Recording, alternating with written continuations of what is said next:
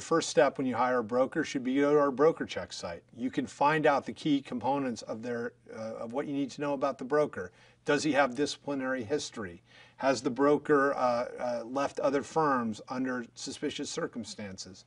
Has the broker, how is the broker's own financial health? Has he declared bankruptcy? Does he have liens, judgments, other financial stress on him that could shape the way he handles your account?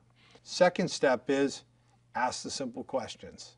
Ask the who, what, why, when, where, and how. Make them explain it to you.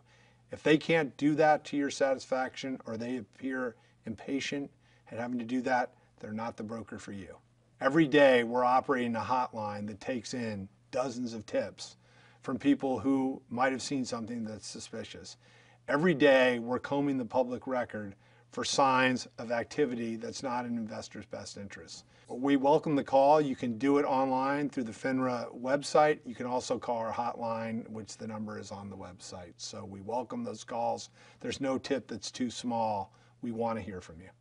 A premiere episode of American Greed, Thursday, 10 Eastern, only on CNBC. Hey CNBC fans, thanks for checking out our YouTube channel. Here you're going to find videos packed with all of the information that you need to be smarter about your finances. You can subscribe by clicking right here and click on all the videos around me or the I right here to watch the latest from CNBC. Thanks for watching.